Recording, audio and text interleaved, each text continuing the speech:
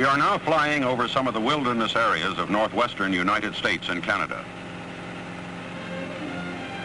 Here there are thousands of square miles of uninhabited wilderness that is still unexplored.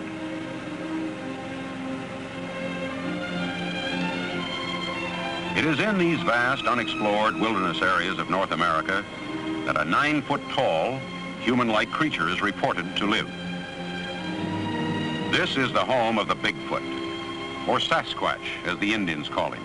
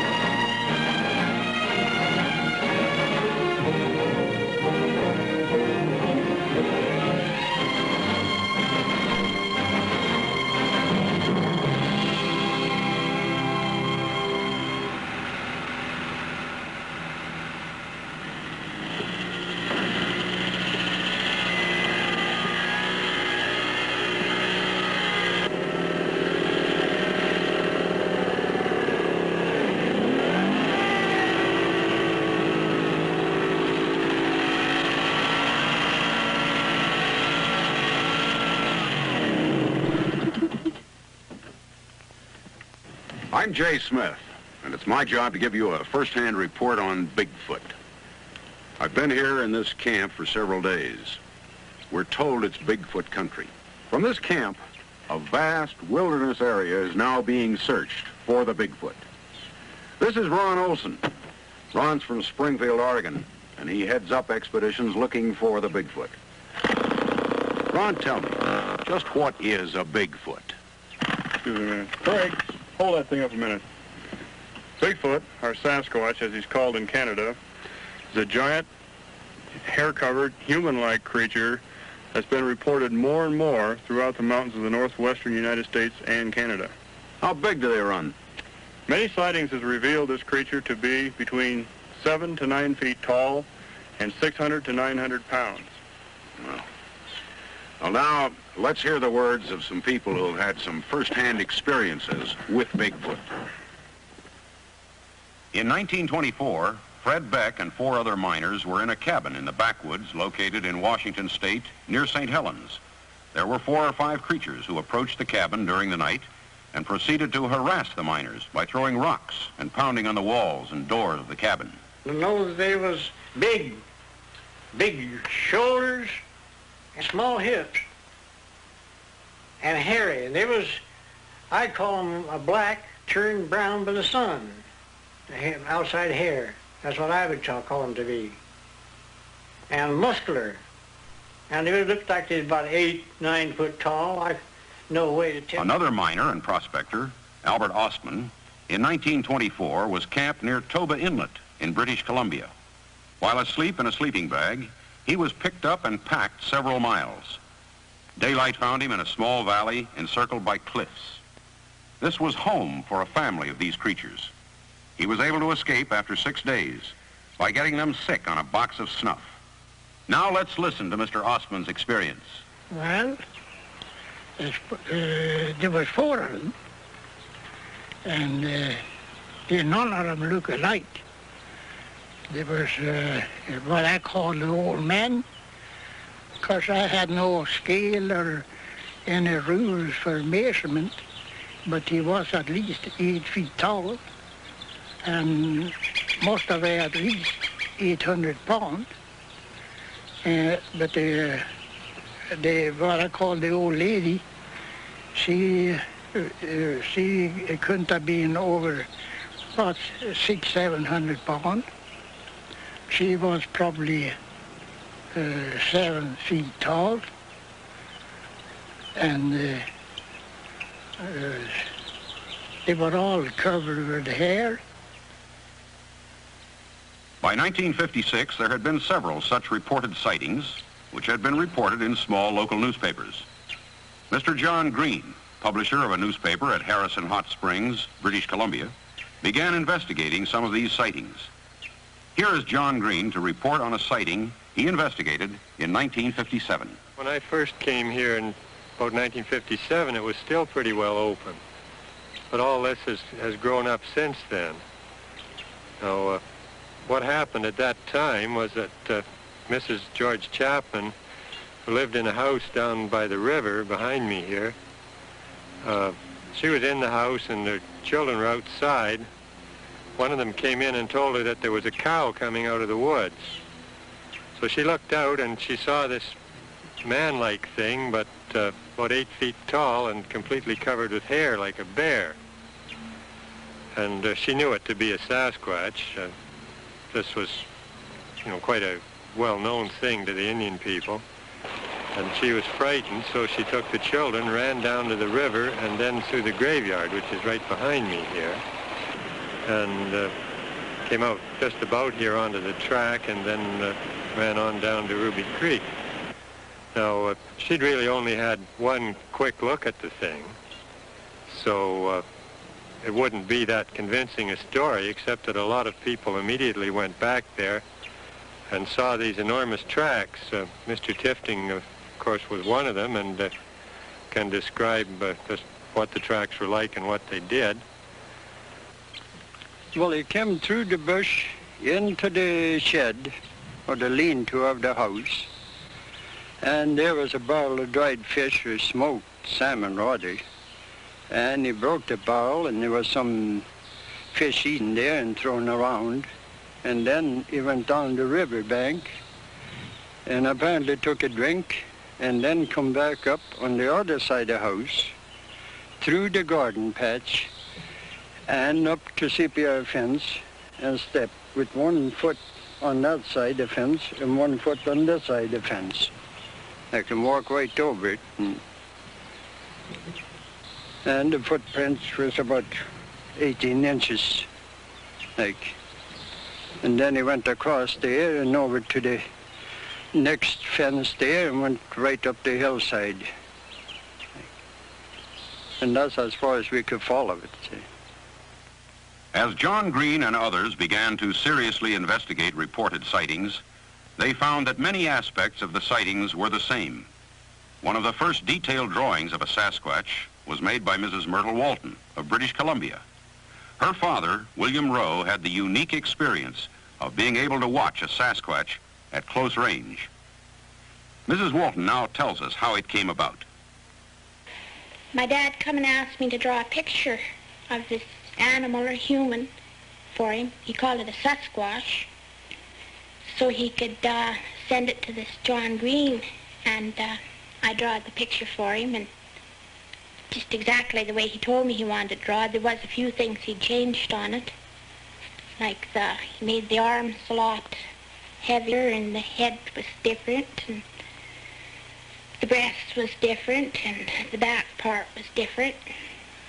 So between the two of us, we patched it all up and we sent it to John Green. As the interested investigators became better known, there were more and more sightings and evidences being submitted to them. Mr. Richard Grover, another investigator, reports on a sighting in a residential area just outside of Tacoma, Washington. This is the site of the Fife Heights incident. One morning, approximately 4 o'clock, Dick Hancock and his friend came along this road, stopping the car right here when they saw a huge creature behind that sign over there. It was so tall, its head was above the street sign. The creature took approximately 3 steps, crossing the road. It was blinded by the headlights, and it almost bumped into this sign. As it sidestepped, it caught this sign before it went down over the hill. This is the sign that the creature struck, and it bent it like this, leaving these indentations or scratch marks. It has been estimated by experts that it took 500 foot-pounds to bend this material. A few years after Mrs. Walton made the sketch for her father, she and her husband had a personal experience with a Bigfoot. This is what they report. Well, I think my wife and I have heard the Sasquatch. There's a swamp fairly close to the house here where we can walk out of an evening, and quite often we go down to watch moose. And one night we were down there, and there wasn't any moose around, which was strange because in the summer every night there's moose in the swamp. And it was just before dusk when across the swamp we heard this screaming cry. There were 3 cries, screams, or horrible screams, or whatever they was. One after the other, there was silence between, and everything was just dead quiet afterwards. Just made the hair crawl on the back of your neck. We didn't see anything, but I've heard every animal that lives in the locality at different times, and it wasn't any of those. And if I was asked to describe the sound, I'd say it was a kind of a screaming cry, and it seemed to have anguish in it. Anguish was the thing that stuck with me. Here is an approximation to the sound that they reported hearing that evening.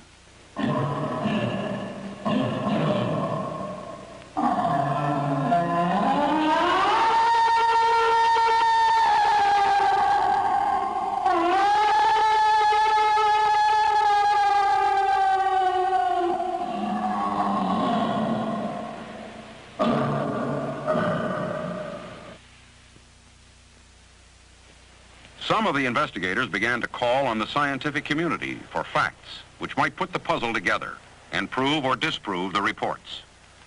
Here is Dr. Charles Guiguet, curator of mammals at the Provincial Museum in Victoria, British Columbia, who reflects the dilemma in which he and his companions found themselves.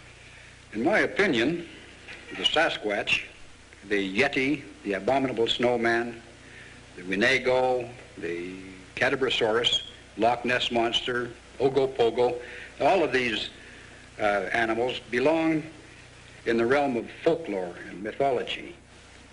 And my reason for saying this is simply that there is no concrete proof, evidence, that any of these creatures ever existed on the face of this planet. No one has ever produced a specimen, complete or incomplete, to prove that any of these animals have ever lived. The scientists were asking for physical evidence to support the stories of the reported creature. In 1958, Gerald Crew was building a new road in a wilderness area in Northern California. For several mornings in a row, he noted there were huge, human-like footprints around his bulldozer. He obtained some plaster of Paris and made casts of them. Here now was physical evidence of something that made tracks. Some scientists say they are made by a prankster. Here is another investigator, René Dahinden. No scientist ever came out in the bush to look at the footprints which we found. No scientists ever studied these tracks. They're sitting there saying they're faked without ever having seen footprints in the area where we found them. No technical evaluation was ever made. In my opinion, after having seen 3,000 footprints myself of 6 different sizes, I came to the conclusion this tracks to be made by a living foot, a creature with a foot like this, a Sasquatch, rather than a man with artificial feet. The task of the investigator has not been an easy one. On one hand, he is greeted by individuals who just saw Bigfoot and believes it. On the other, he is met with cries of derision and fakery. There is beginning to be a new line of thinking from the scientific community on this subject. Here is Dr. Grover Krantz, physical anthropologist at Washington State University, which explains his view.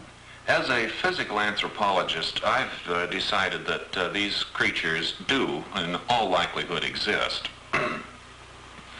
The evidence of the footprints is what I find the most convincing. This is an example of one footprint. This is a plaster cast, which shows a crippled individual. The foot was twisted, and 2 bulges appear, calloused structures on the outside edge of the foot, and correspond to gaps in the bones which I've reconstructed here. If this was faked, the person doing it had to be an absolute expert in human anatomy. Perhaps the most startling and far-reaching event in the recent history of Bigfoot hunting happened to a long-time investigator by the name of Roger Patterson. In October of 1967, he and a friend were in the Bluff Creek area of Northern California to investigate a reported sighting of 2 creatures. Suddenly his horse shied as a large creature stood erect from behind a log where it had been drinking from the creek. Patterson grabbed a 16mm camera from the saddlebag and jumped from the back of the rearing horse to take the following pictures. Let's hear in Patterson's words exactly what happened that day. As I walked across the sandbar, I was able to get some fairly good footage of it. It turned a couple of times and looked at us, and as it turned, it seemed to give me the impression that it didn't want anything to do with us. It didn't run, it didn't act scared, but yet it acted leery of us. Patterson thought that he had proved once and for all that the creatures existed, but he found that even the film was in question.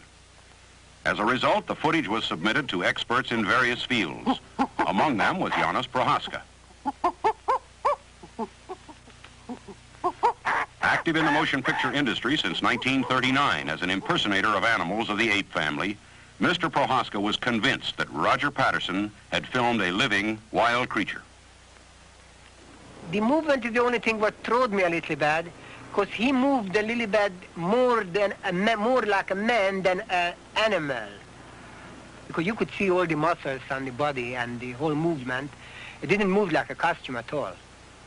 And the size of it was enormous big size, so I don't know if they find a big man like that. Mr. Prohaska, you mentioned that the creature did not move, as if it were a costume. Do you think it would be possible to create such a costume? That would be a difficult... I don't think so.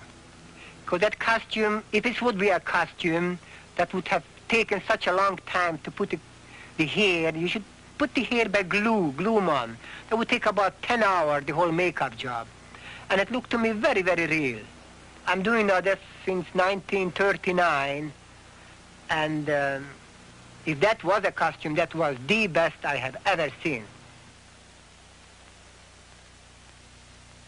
Ron Olson of the North American Wildlife Research Association has studied the Patterson footage as much as anyone. Ron, what did you see in this footage? Well, this footage proved to me that these creatures are real and that they do exist. Now, how tall would you estimate that one to be? This creature was estimated by scientific methods to be about 7.5 to 8 feet tall. He was taking a stride of about 47 inches to 65. After he became spooked or more scared, he stretched to 65. Now, how does the length of that stride compare to, well, let's say the average stride of a man? Well, the average stride of a man is about, maximum stride of a man would be about 3 feet. Now, that arm appears to be proportionately longer than, say, a human arm. Have there been any estimates worked out on that? Yes, there has. The arm is, and always has been in all sightings, in all cases, definitely longer than a human's. Here the creature shows large pendulous breasts. The indication here, of course, is that it is a female creature. Do you expect to capture one of these? Well, this is, of course, I suppose you'd call the finale of our whole program is to make a capture. We want to make a live capture, and with this, we are using tranquilizing equipment. We hope to bring one of these things in with a live capture, live and unharmed, to prove once and for all that this does exist. And since it does exist, maybe then there can be laws and things passed to protect these creatures so that they'll never become extinct. In the past 2 years, there has been a new undertaking by all concerned investigators to consolidate all of their data. All new sightings are investigated and reported on a lengthy questionnaire. Then this information is programmed into a computer.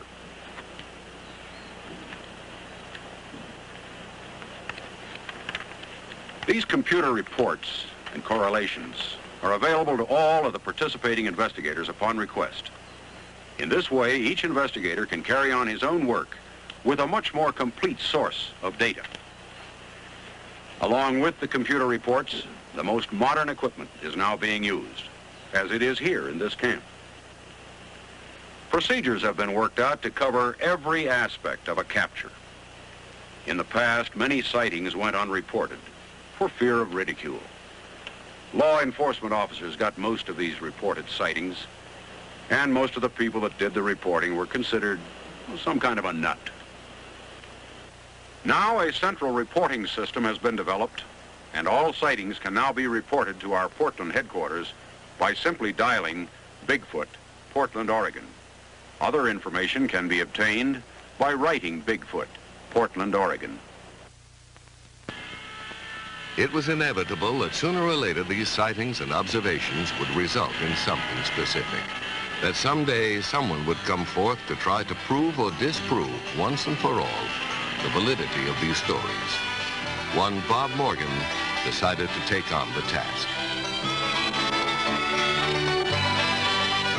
It's late spring when Bob Morgan arrives at Cougar, Washington to renew his search for Sasquatch.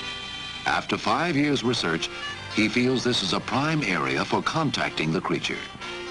Others will be coming from all corners of the United States to aid in the search. Don Blake, biologist. Lamont Hardy, botanist.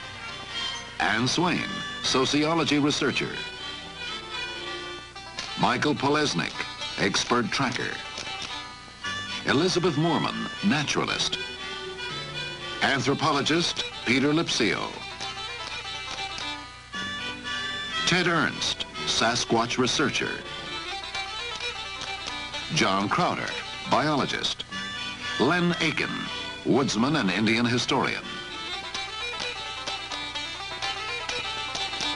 Mary Jo Flory, microbiologist.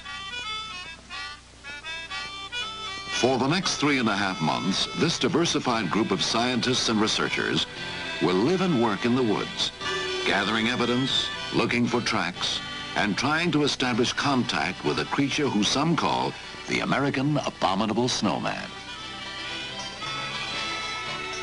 They'll scout alone at times, or work in small groups from field tents located at strategic positions in the wilderness.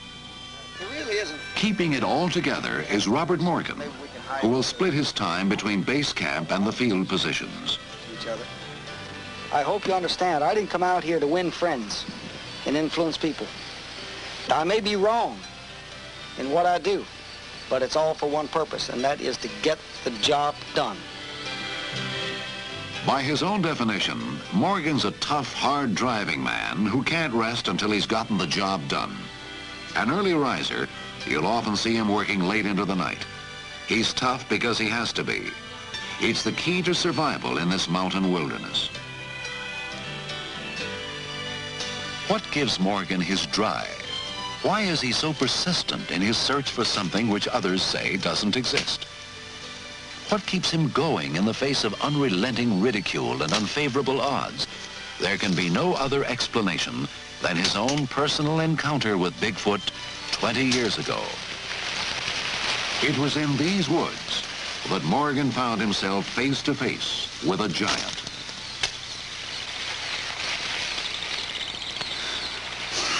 Well, it all began for me in March of 1957 when I was hunting in Mason County, Washington. I saw a creature there, came face to face with it. The most man-like looking gorilla I'd ever seen. This is how I described it, because I didn't know. I'd never heard of Bigfoot, never heard of Sasquatch, the Omaha, or the Yeti. I had never heard of any of that. And all of a sudden, I came face to face with this creature, about 40 yards away, I guess he was. And he had the most knowing look on his face. His eyes. I remember the eyes, I think, more than anything else. And then I discovered, much to my surprise and shock and dismay, when I tried to report it, it was treated as though it was a hoax, as if it were a joke. This creature does exist. It's here. It's all around us. We can learn from it. And yet modern science has turned its back on it. They don't want to know about it. Now, that makes me madder than hell. We are told that giants live only in storybooks and dreams. If this is the case, then a lot of people have had the same dream about Sasquatch.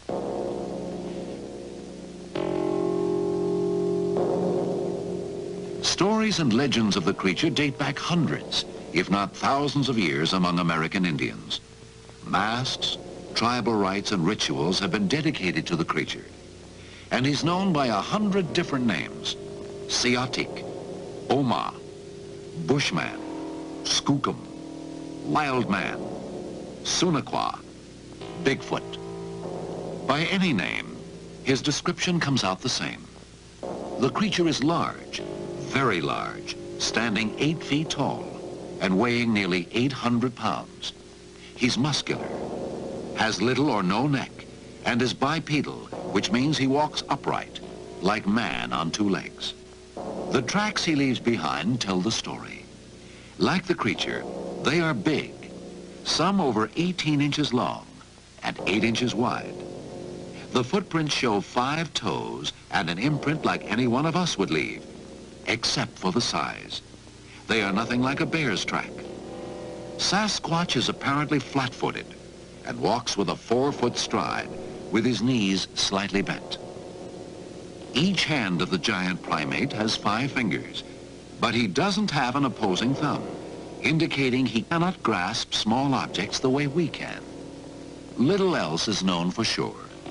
Bigfoot is thought to be semi-nomadic, following a trail of food which is quite variable. Berries, grass, seed, fruits, even small rodents, fish and insects. Other questions remain. Is he dangerous? Would he attack a human? While he is generally believed to be non-aggressive, these thoughts have certainly occurred to more than one expedition member, including Morgan. Do I have any fear? Of course I have fear. But what the hell is worth doing in this world if it doesn't have a price to pay? In my own instance, I have been in the close proximity of Bigfoot, and I have not been attacked. I am alive. I feel that he had every opportunity in the world to kill me on many occasions, and they have not chosen to do so. I have respect for this creature, but I don't fear him per se.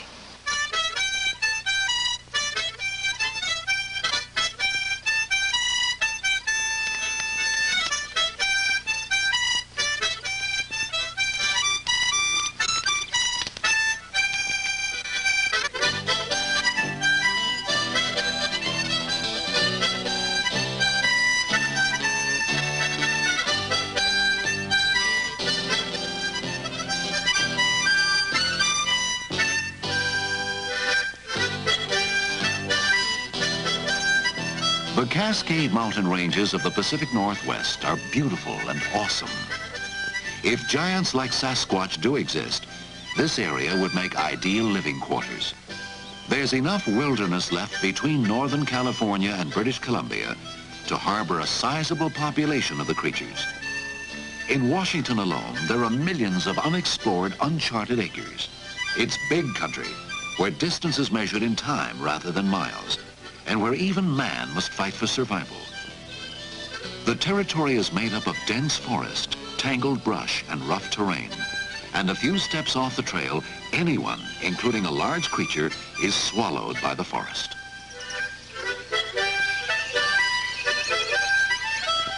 The trees and underbrush provide such good shelter that you rarely see any animals. But the animals are here. You can feel their presence. You can follow their tracks if you're skilled.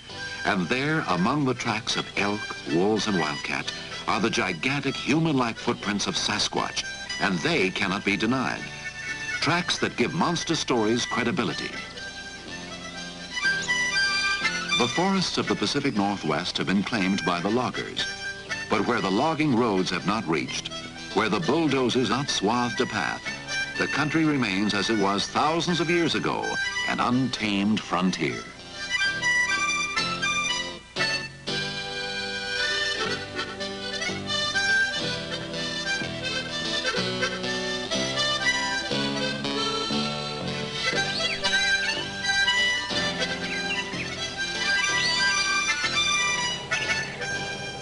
One such area is of particular interest to Morgan.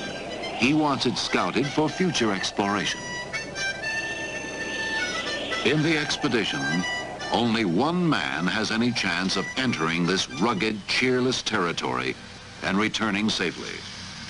The call goes to Mike Polesnik, an authority on surviving in the woods. He will go alone.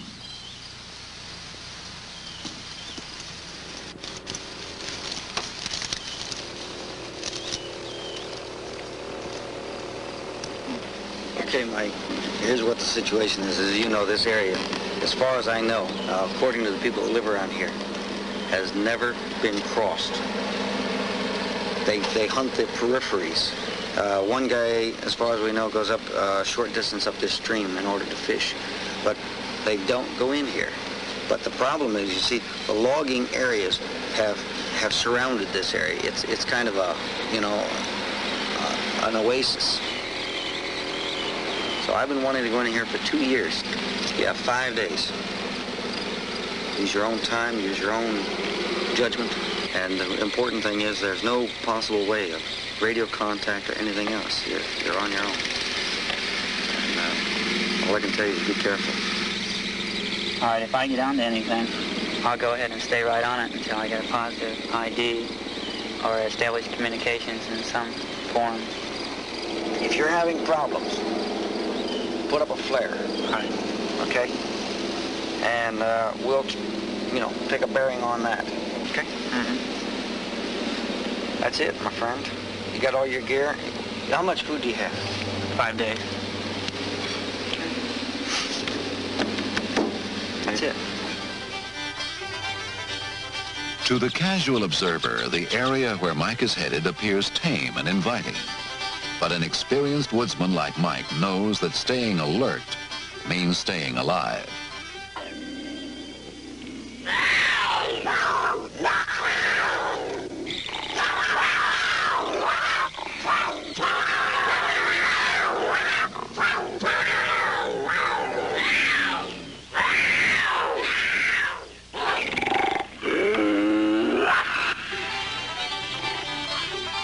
There's so much to be done in such little time. Morgan keeps the expedition going at an accelerated pace.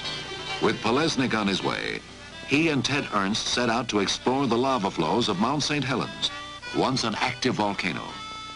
They'll spend the first day together.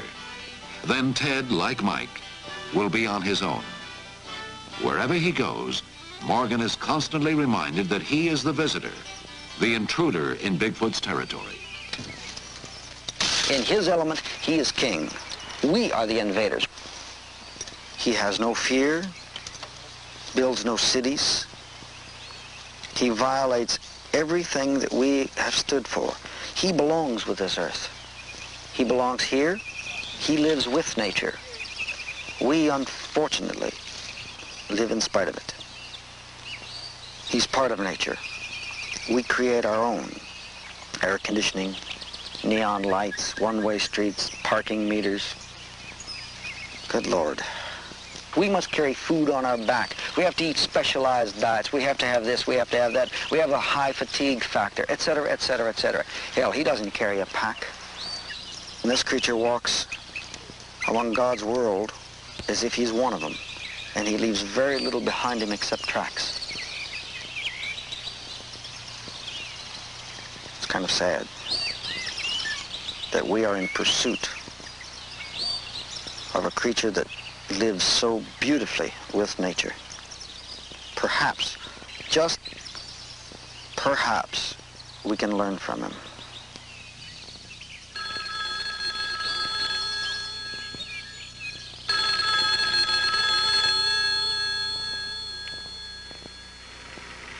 Morgan receives a phone call from a logger named Skip Wood. Good Lord, a 6 foot. That was a 6 foot stride, huh?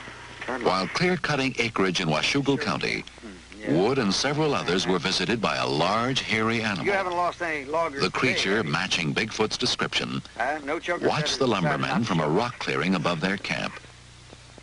And they watched it for 4 hours.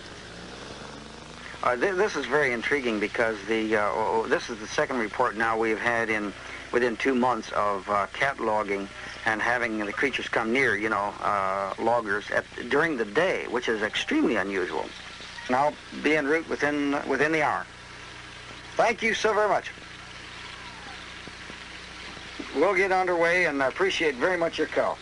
Have a nice day. Bye. Hot report. Day before yesterday.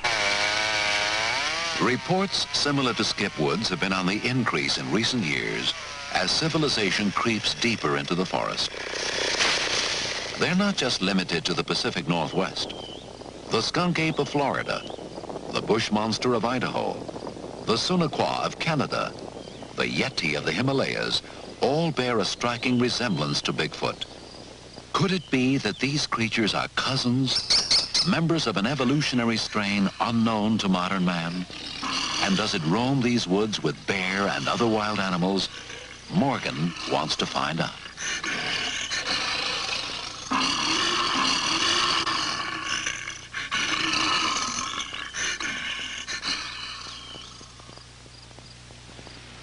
It's half a day's drive from Cougar to Washougal County over rough terrain and washed-out roads.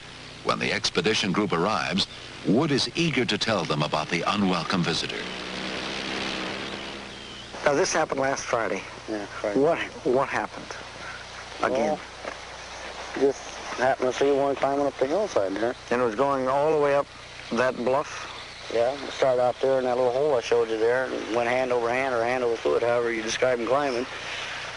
Stayed up at the top and stood up there and watched it. And your whole crew was down here, wasn't it? Mm-hmm. There was... there was Chuck Owens. Skip told me, our boss told me that, or said that there was something climbing up on the mountain up there, and so I turned around and looked. And Lil Casey and Bob Irwin. I just saw a steady thing standing there. It looked like maybe a tree waving in the wind a little bit. All I could see was a big black glob. Dark, that's all I could tell you. Do you see the outline distinct so that it was definitely walking on two hind legs? Oh, yeah. Yeah, you could see it. It was standing out there. I mean, it was too big for a bear, and bears don't walk on hind legs unless they're fighting anyway. That would be my logical explanation for it, was that it was a bear. Well, the way it went up the mountain, the way everybody describes Bigfoot, that's the only thing I could think it was, because a bear just don't do things like that. And you've had a feeling around this camp since you moved in here? Yeah. You can feel them watching you. Only thing, when I first started to work here, I'd look at that mountain and I knew I didn't want to be around it, because it was just that I knew something was there, or something was watching me all the time. I look up there all the time now because I expect to see it again someday. You just might.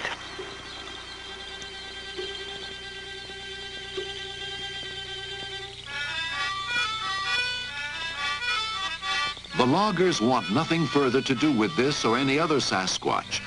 So Morgan and Elizabeth Moorman set out alone for the rock face where the creature was seen.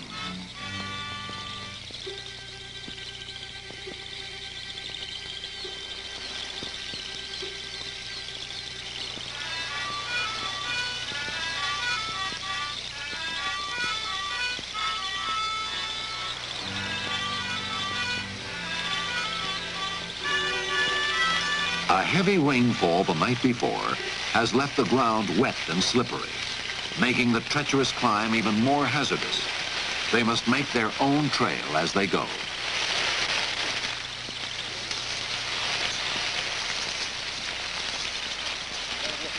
What looked so near from below will take them 6 hours to reach, and they must hurry to return by dark.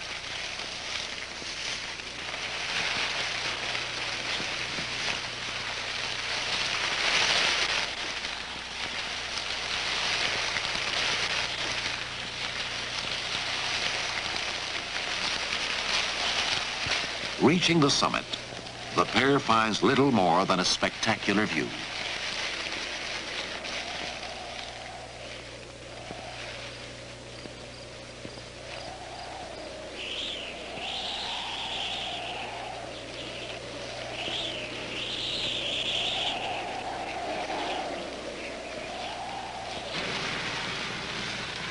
Morgan has chased too many reports, followed too many leads to be discouraged. His work done here, he heads back to base camp. It's still early in the expedition. We both believe that we... Before our saw film Bigfoot. crew arrived, We couldn't expedition member swear it. Ann Swain had what might have been the first Sasquatch sighting of the expedition. She recounts the incident. I turned to my right and I looked down at the end of the creek, and as I lifted my binoculars, I saw this huge black form. And I just froze, and I looked, and maybe 3 seconds passed. And I put my binoculars down. I was really excited. I didn't know what it was. I saw it. It was large, and it was behind these bushes. And I put them down, and I called to Bob, and as I put them back up to look again, it was gone. When we got into the woods, to the forest, there was impressions, and they were larger than even a large man would make. And it was just where the pine needles had been, it was very wet in there, had been pressed down and made wetter than the surrounding area. There's a lot of evidence in this country. There's a lot of reports. And I'm thoroughly convinced there is a Bigfoot out here. Many of them, families. The group returns to Cougar in time to pick up Mike Polesnik, who's covered 20 square miles during his 5-day trip alone in the woods.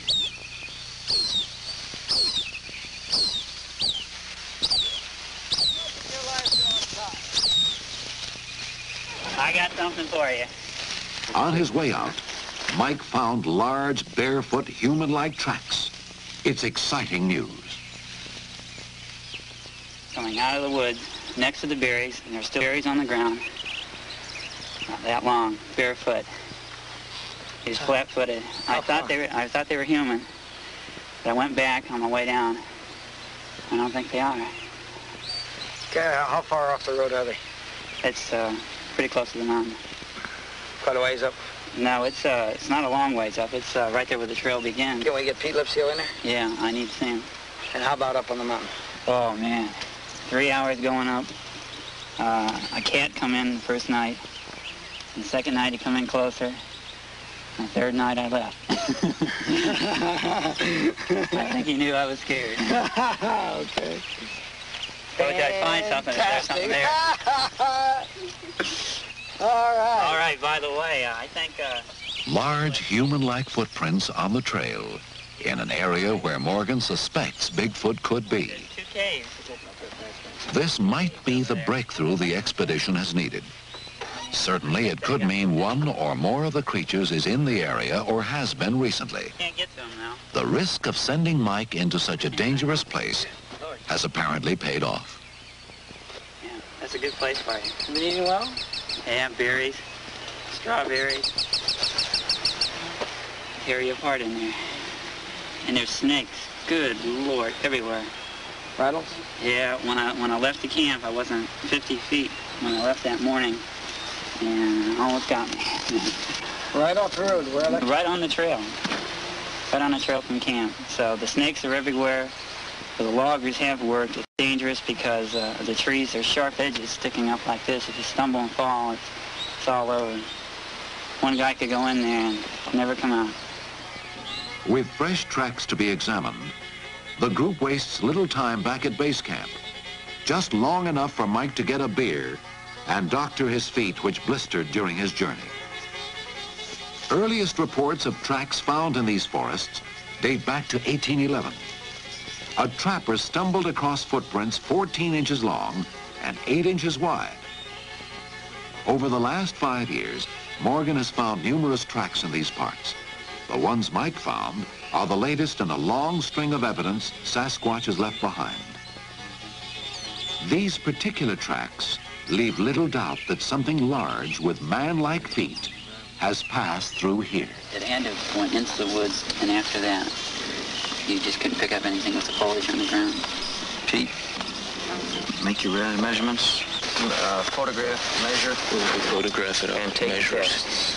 And I'll let Michael pour some casts. Mike, would you give me a hand here for 1 second, please? Just hold on to that, okay? Very interesting.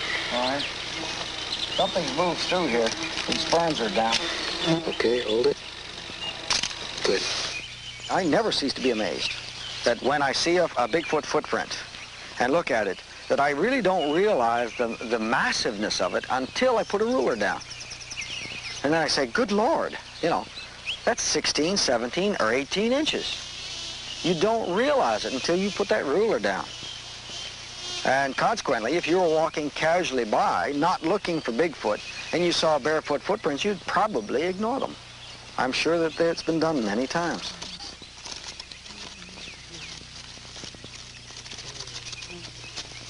As a plaster record of 2 of the tracks is made, the mood of the group changes. It goes from elation over finding the prints to anxiety. Expedition members become tense, on edge. There is the sense of danger.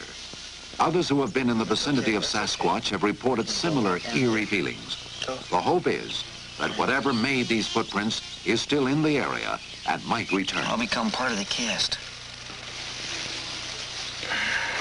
If you take a walk back through this area, you're going to find a couple of things rather interesting. Number 1, all the berries are gone.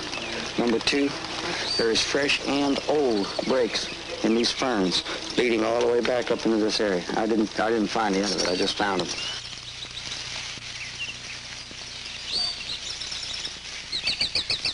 It would be senseless to send a scouting party into the surrounding woods. The tracks are now several days old, and there are too many places around here to hide. So the group heads back camp, satisfied with what they've uncovered. By early August, Morgan has gathered enough data about Bigfoot in western Washington to warrant new plans. He's convinced there are 2 or more families, mother, father, and 1 or more young, who travel a specific route through the Mount St. Helens area. Minor changes in field positions will place the researchers right along this movement route. We're going to tighten up. As you know, when we first came out here, we thought of 3 migratory or movement route patterns. We've pinned down what seems to be used now. So rather than ranging out now, it's time, I think, to move in closer. If you can't find the creature, Morgan likes to say, let the creature find you. You can do what you want during the day, you know, do your normal tracking and ranging out during the day. But in the evenings, in the early morning hours, set your alarms, and from pre-dawn till perhaps 2 or 3 hours after dawn, I think we should be especially aware. So I'll show you the way we're going to do this. Don, you and Lehman are going to take...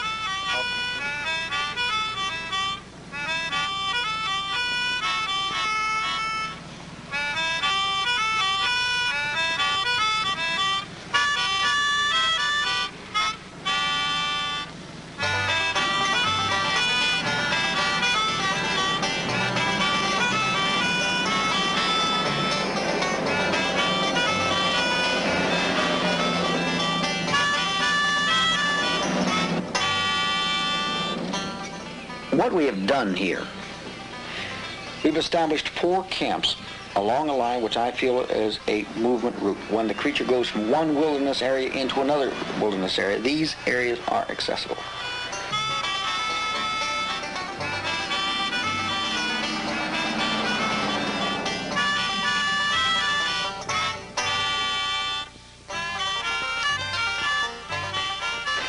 I cannot go into the total wilderness areas because we are not logistically equipped to do so.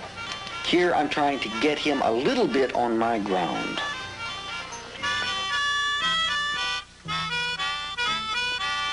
Hopefully, they will either observe him in movement or the creatures will come to their camp. I ask my people to be in from 6 p.m. to 6 a.m. to be awake, aware of what's going on around them. Now, I do not permit firearms in the field. I don't feel it's necessary. I feel that if a creature like this wants you, your firearms are nothing more than an iron teddy bear, because he's going to get you. So certainly there can be a time when this creature could be dangerous. But if you don't want to get wet, stay the hell out of the water. If you're not willing to take that chance, don't come along with me. It's as simple as that. And every one of my people, they know this, they understand it, and they accept it.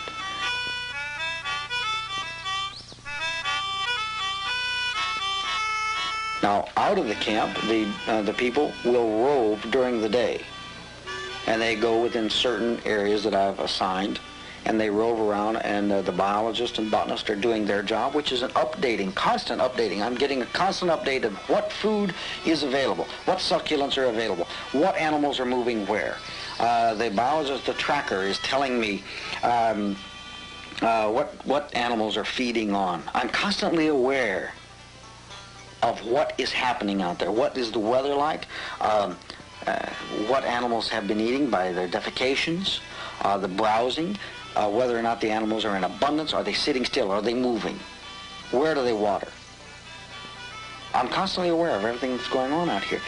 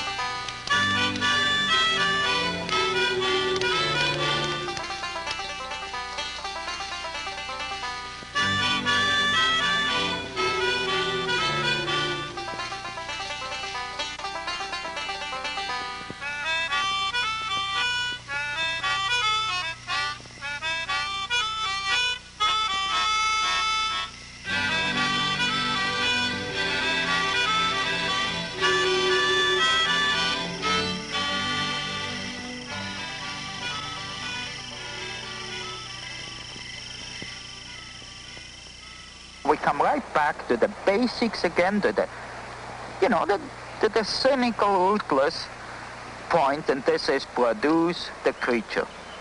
And everything else is all nice, it's interesting, makes life very exciting and so on, but that's about all it does. Morgan has driven to the Canadian border to confer with two men who are chasing Sasquatch through British Columbia, where creature sightings have become commonplace. Rene de Hinden lives here year-round and has been on Bigfoot's trail for 2 decades. John Green, author-journalist, has written 3 books on the subject. Over a picnic table rich with Bigfoot artifacts, the 3 men discuss their different operating methods. De Hinden and Green both say the creature must be brought in dead or alive. Morgan contends that Sasquatch is too human-like to destroy. I don't think there's any argument that the fastest way to bring this to legislation for the betterment of the species, the fastest way would be killing one. The only way. Possibly. However, the killing of one, how does the... I just feel that I really feel that the youth of this world and the people that are young at heart have had enough of the killing. I really feel they have had sufficient of the slaughter of species for the so-called enlightenment of man. But I think that it is time for a new precedent to be set, for legislation to be passed on an accepted species without total so-called scientific knowledge. All right, why pick this species? Are you going to stop people from slaughtering hundreds of thousands of deer every fall? Why not start now? Why start with this one? Well, I'll tell you why. It's because it looks more like man than any other, and as far as I'm concerned, that is a concern for humankind, not for any animal kind. You remind me of the little old lady who got all hepped up when I told her I would kill a Sasquatch, and then she went in and had a steak dinner. First thing first, and the first thing is to find proof, 100%, so there's unquestionable evidence available which proves the existence of this creature. And the rest of them is all, well, it's nice. You know, you can dream about it and so on, but you have to be cynical, you have to be ruthless, and it's no game. It's no game. It's one of the biggest scientific discoveries the world has ever seen. In an anthropological and probably zoological and biological sense, and might revamp or turn over the whole theory of evolution and everything else.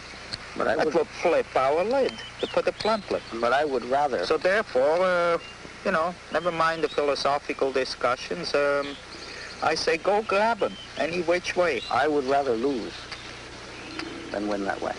Well, you know, if you're in this business 20 years, You haven't got time anymore for no. I'm in this to collect the Sasquatch, dead or alive, to prove its existence, and, you know, that's all there is to it. While Morgan is away, a local resident discovers large impressions practically in the expedition's backyard. Mike Polesnik and Layman Hardy visit the area to see if the tracks will yield other clues. Like a team of detectives, they scour the area, and their efforts pay off. Apparently something large was walking along this frigid mountain runoff, perhaps to cool off from the heat. And while walking, slipped on a moss-covered rock, leaving several hairs and a large impression in the stream bed. The hair is sent to Mary Jo Flory at her laboratory in Portland for analysis. It will take several weeks for her to determine who or what left it behind.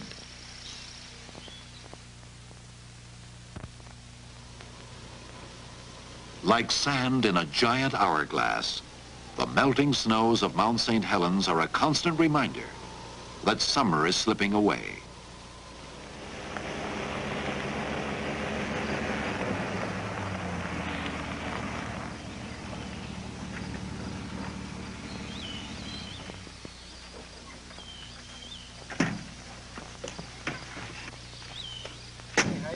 Near the base of the mountain, Don Blake and Layman Hardy have heard strange sounds.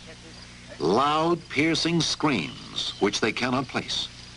Morgan has sent Len Aiken to investigate.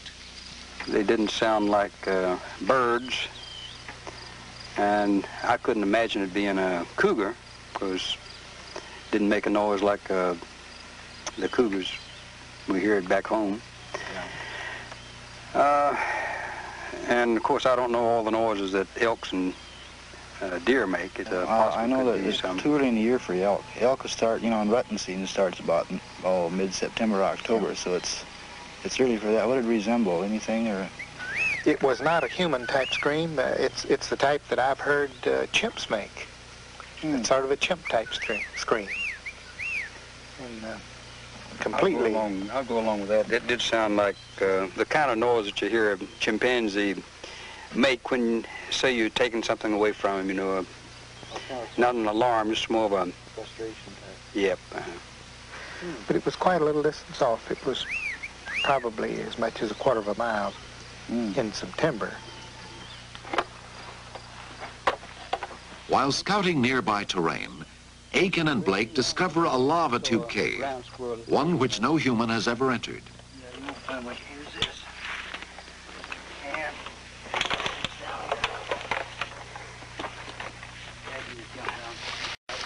Watch out.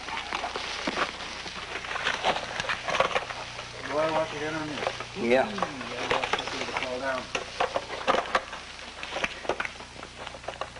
Getting around the mountains has presented no problem for Blake, who has used crutches most of his adult life. The cave is just another challenge. Boy, how an ad opens up. Yeah. Now then, we're losing altitude fast. We're dropping, let's see, 5 feet for every 8, aren't we? Dozens of the caves formed when molten lava gushed through the valleys from a violent Mount St. Helens. The underground tunnels are the longest of their kind in the world and could provide winter shelter or even burial grounds for Sasquatch. Well, places the cave is 6 feet high, but at 5 feet 6, I have to be careful that I don't break my head somewhere. Here's what.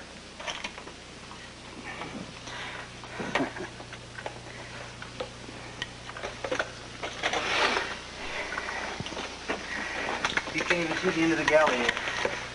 No, that goes right on down. It would take several years to explore all the lava tubes, if you could find them all. This cave offers little besides relief from the heat. Well, that's quite a cave there, Layman. Yeah, you were gone 2.5 hours.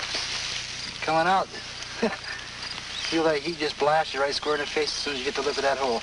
While you were gone, I was reading. Something rolled rocks down from the top of the hill right up here. There was about 5 different intervals of it. probably 15 or 20 minutes apart. And then there was one time I heard rotten wood move, crash or something. So I don't know whether it was an elk or a bear or some other animal.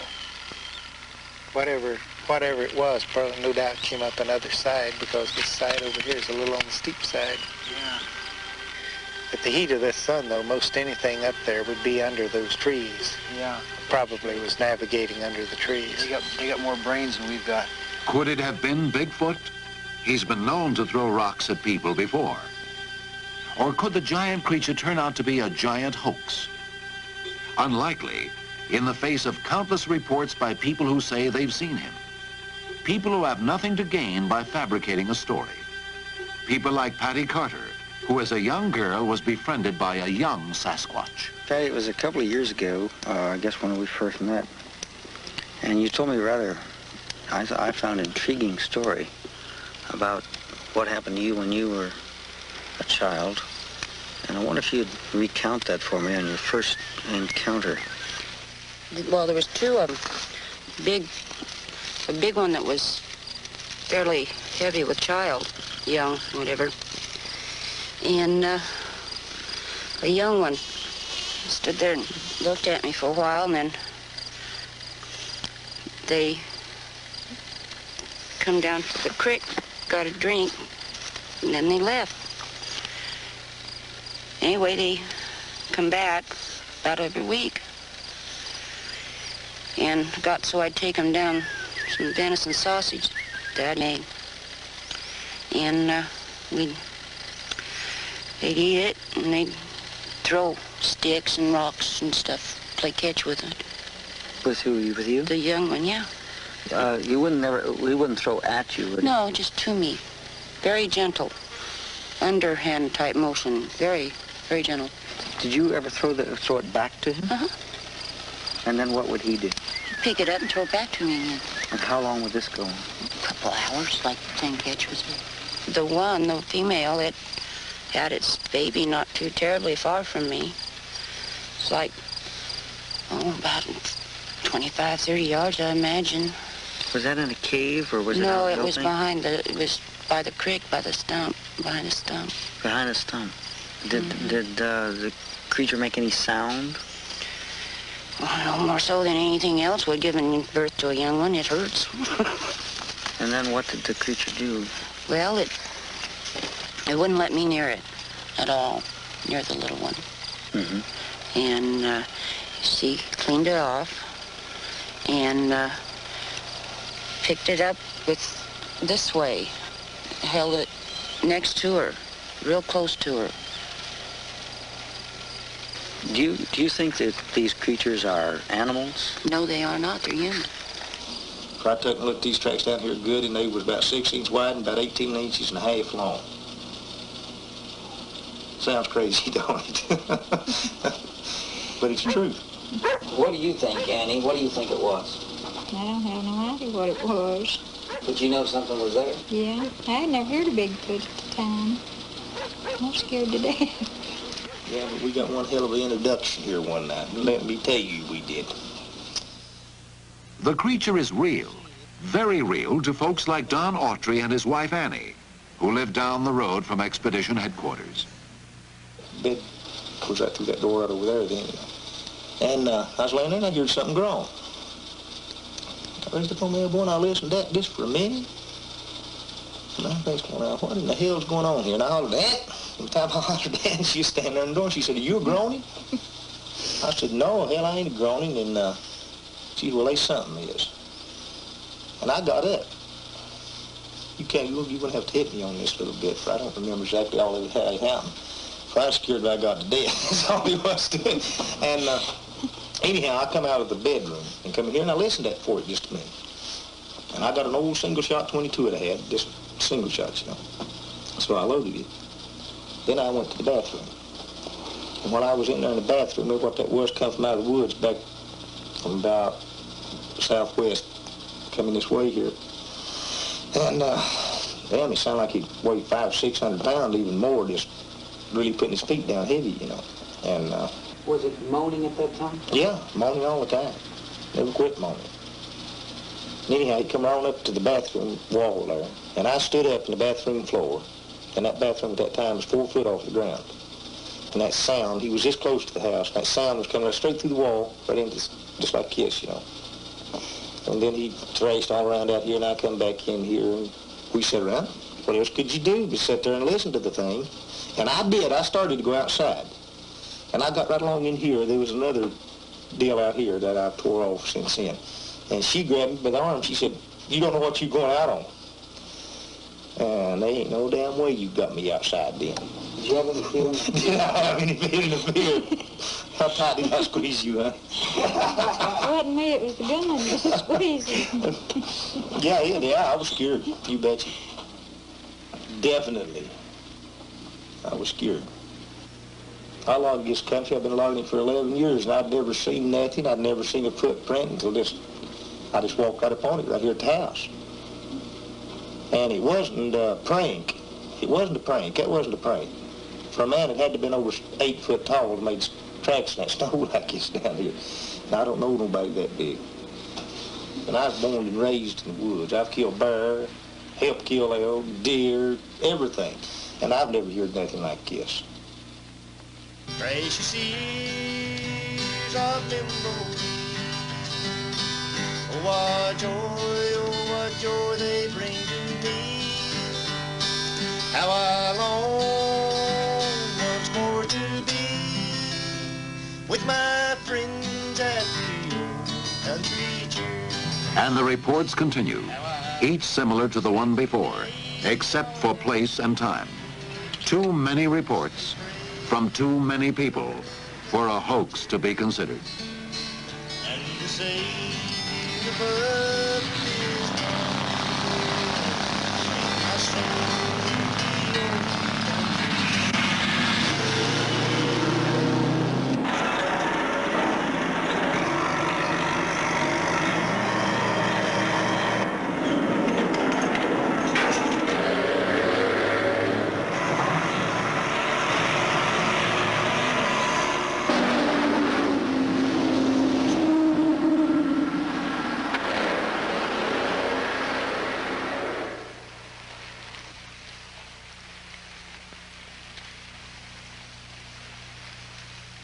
I believe that this could be a possible area for him. There's no roads here. There's no roar of the logging trucks. There's no shooting. There's no people chattering about. He can walk around here at ease because nobody comes in here.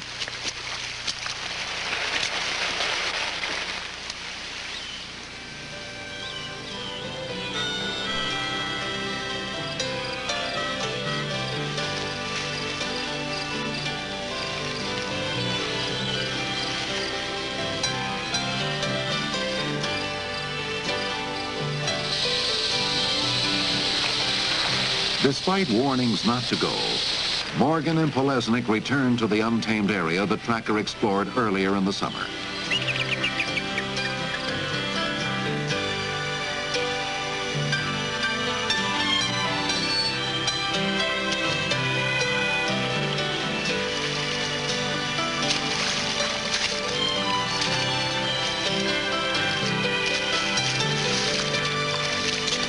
Even with the introduction of four-wheel drive vehicles and snowmobiles, this American frontier has been unwilling to yield to man.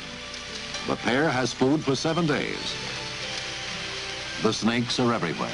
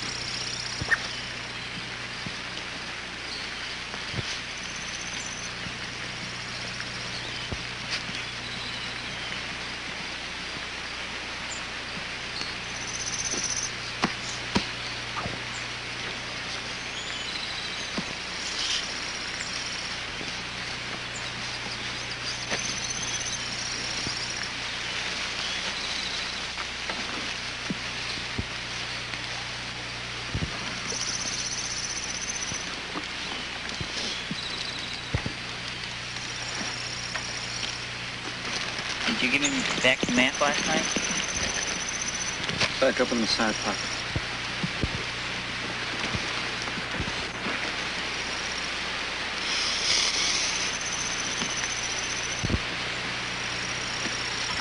Water's hot.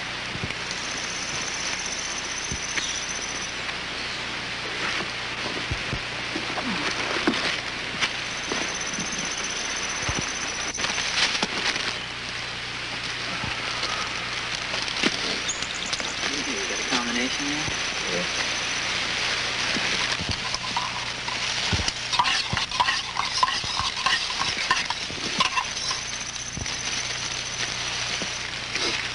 Can you come? No. No, this thing travels northeast. The idea, though, is to follow this up. I just hope we don't have to go over that. You see how sheer it was on the far side? Nice. Yeah.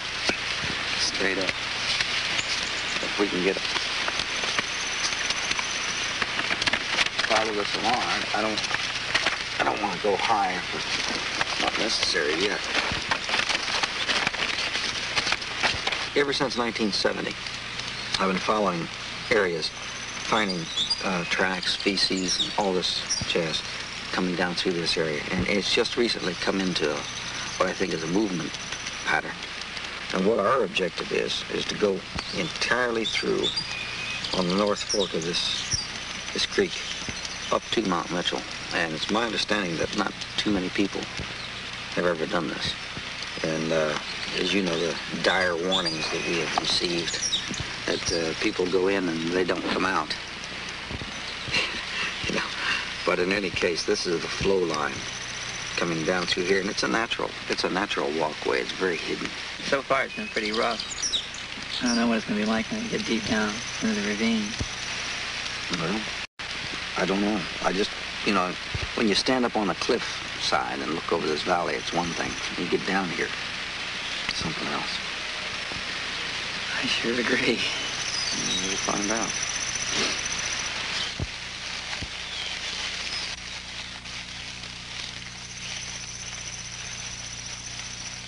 Well, Bob, I sure could have had a better choice of people to go out of this world.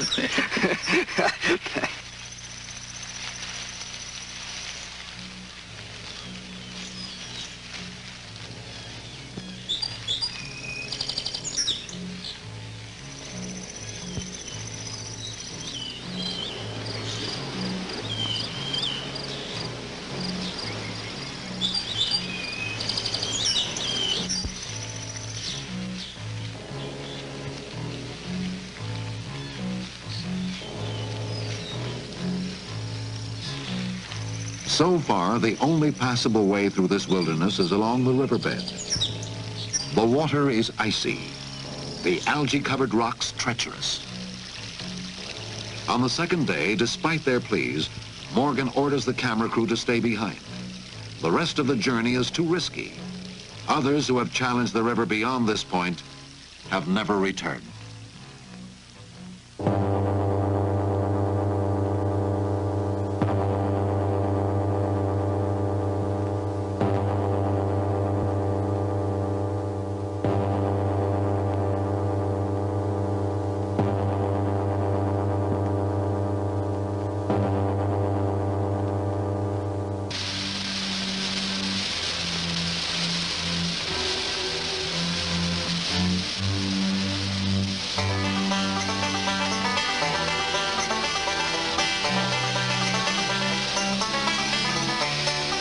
The intense heat has driven Elizabeth Moorman to seek refuge under nature's own shower.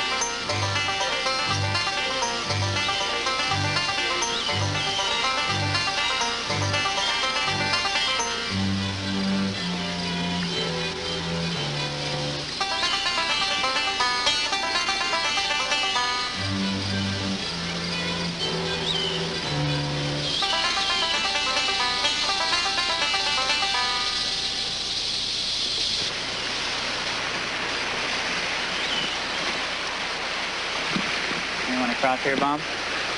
For Morgan and Polesnik, the trip through the river valley has been arduous and frustrating. Okay.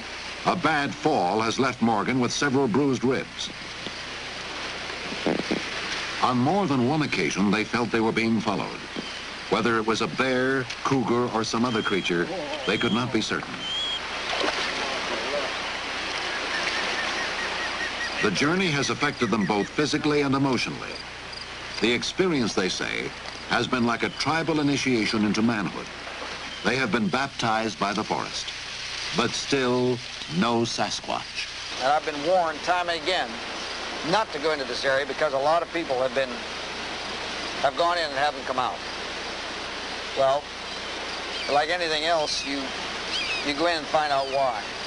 Find out for yourself, then you know. It's not a matter of someone telling you. And we discovered that coming up along that river, for instance, it was like stepping back in a time machine. I think I've seen what this country must have looked like perhaps thousands upon thousands of years ago. Coming up over the top of that ridge, we found an area where berries are so abundant that we literally ate our way over the mountain.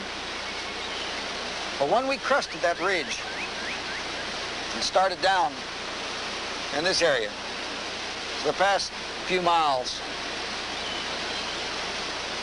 the area took on another character. It took on a forbidding, foreboding aura. And I just knew damn well we weren't welcome. And literally, every step of the way, Mike and I, you just know, if you make a mistake, there's no way in hell you're going to come out. But you know what? It gave us a new awareness, a new respect for wildlife, because the deer and the elk and the bear, they live with it every day. But I am convinced, and I welcome anyone that is a skeptic on it to come along with me. I'm convinced that this area, there's no problem whatsoever for a creature like Bigfoot to live in almost a Garden of Eden without any worries about man. There's very few men ever enter this area.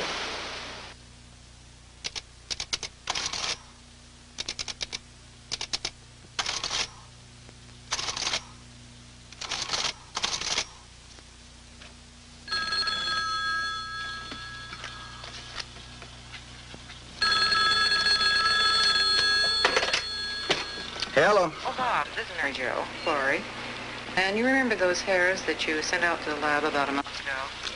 Yeah. I finally got a report back from the director of the lab on those. And he feels that those are human body hair from the lower extremities. From the lower extremities? Of course, it doesn't confirm absolutely, but it certainly is highly indicative. Well, the circumstances under which they were found, is very well documented. And I think the chances of that being Homo sapien is very, very remote. Well, I am inclined to agree with you. Thanks for making this a very good day. Bye-bye. Bye.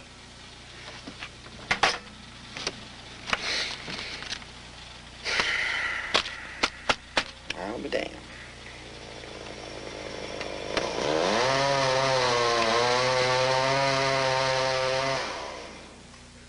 August sizzles on.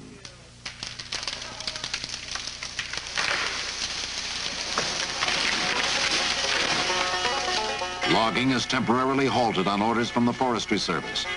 The extreme fire danger has made logging too risky.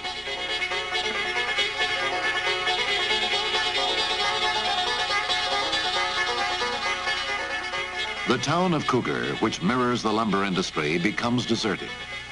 Day after day, the temperature touches 100 degrees. Morgan is warned the forests may be closed to everyone, including his researchers. But for now, the expedition is allowed to continue. Still, no rain in sight. What I saw, Bob, was located on the far right side of that mass of trees. It was large enough for me to see with the unaided eye. John Crowder has seen something he can't identify on a ledge near the snow line of Mount St. Helens. A strange sense of fear had invaded his camp shortly before the sighting. It was a feeling no one could explain, like so many other things this summer. Big enough to see. Well, you know of the gray Bigfoot that's been reported in this area, but also I think we should be aware that there are, I believe, mountain goat up in this area.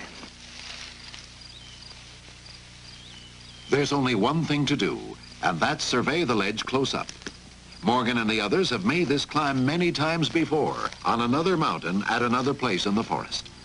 Morgan has become weary from the endless climbs and dead-end trails, but any feeling of fatigue he may have is no match for his unrelenting drive to find the Sasquatch.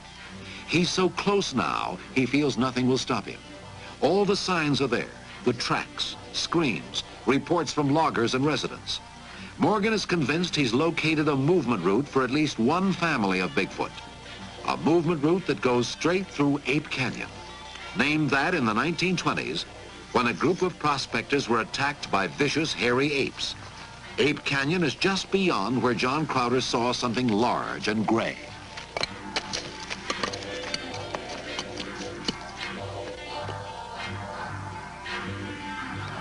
There's little relief from the scorching heat, and at this altitude, the thinner oxygen adds to the physical stress of the climbers.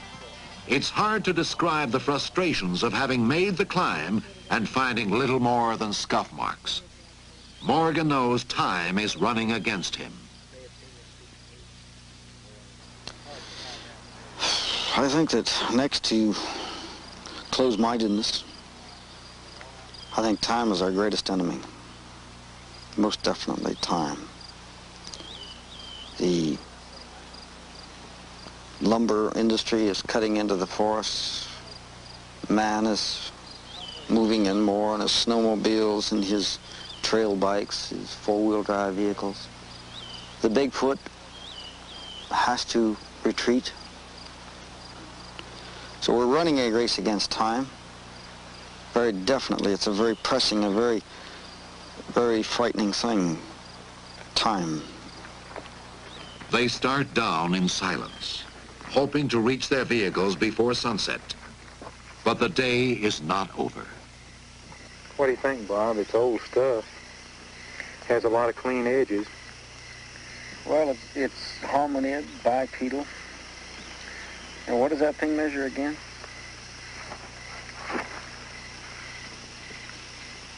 Oh, roughly 13 to 14. And there's been a lot of washing here on the width, but it would go at least 6 at the widest point. Well, it's not where a few rocks laid and rolled away. We've seen enough of that up here.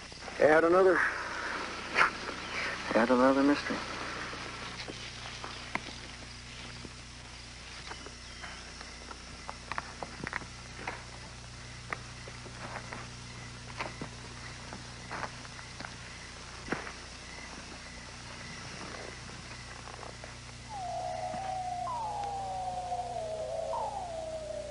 August passes the sun to September, but the forest has had enough.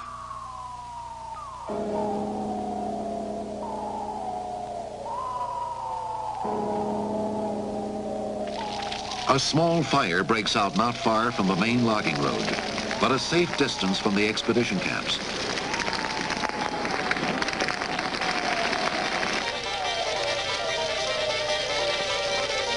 Firefighting teams are on the scene quickly, and the Forestry Service is encouraged by a general stillness of the wind.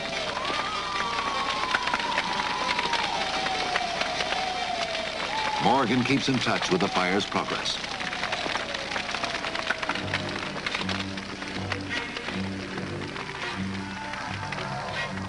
The fire burns into the night.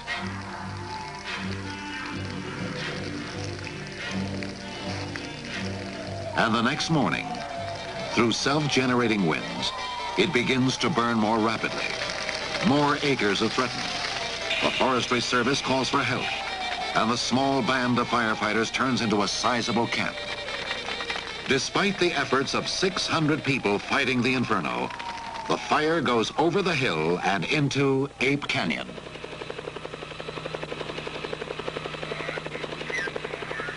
Morgan is distressed as the fire spreads quickly through the canyon. All the evidence of Sasquatch in the area has led directly to this place. He surveys the situation with Sam Melville, star of the Rookies television series, who's visiting for a few days. I want to get a shot of that plane. I'm going to talk about the fickle finger of fate. We just had it.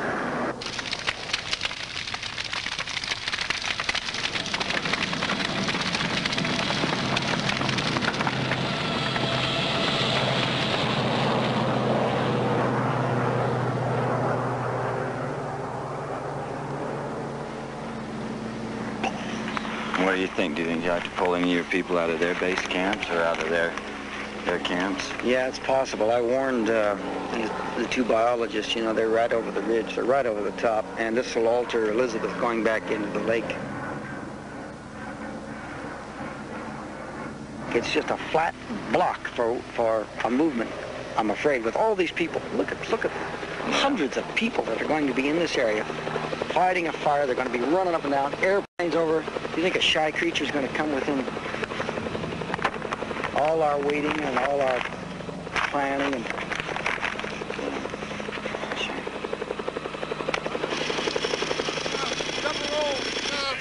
our whole damn concept was locked along that one route,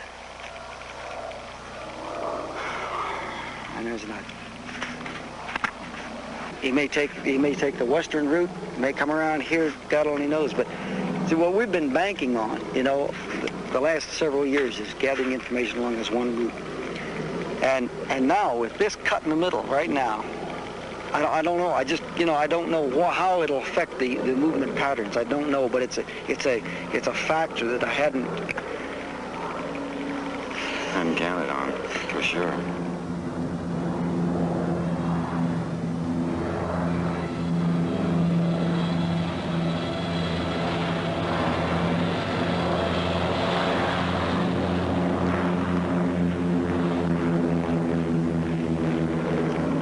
Burning over there.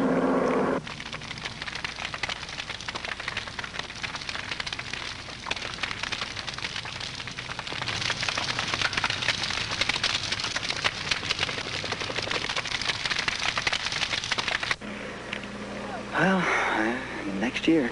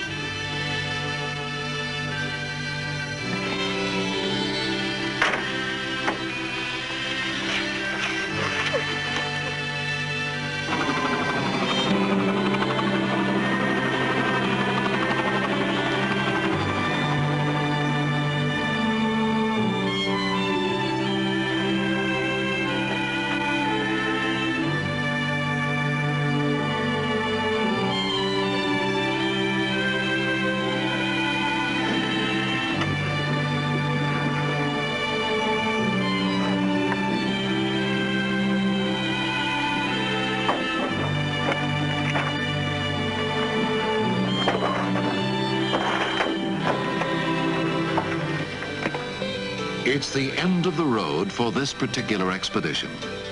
There's little doubt the fire and the hundreds of people fighting it will lead the Bigfoot to an alternate route. But for Robert Morgan, it's far from the end of the road. He'll be back next year, and the year after, and the year after that. He'll be back for however long it takes him to satisfy the world that we are merely men among the giants.